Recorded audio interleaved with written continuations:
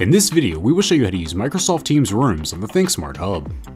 The main screen for the Hub has 4 icons: New Meeting, Dial Pad, Present, and more.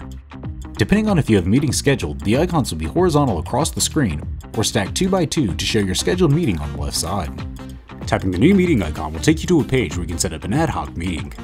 Type a name or phone number of anyone you plan to add to the meeting and press the invite button to send them an invitation.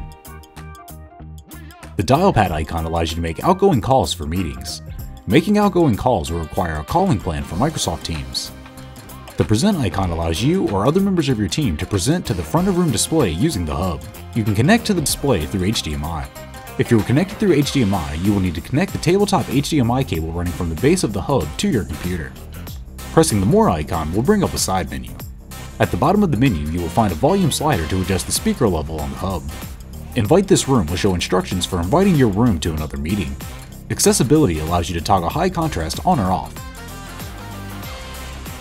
If you are having any issue with your device, it may just need a simple refresh. The Restart Device option will power down and restart your device. To access the Settings menu, you will need an admin password.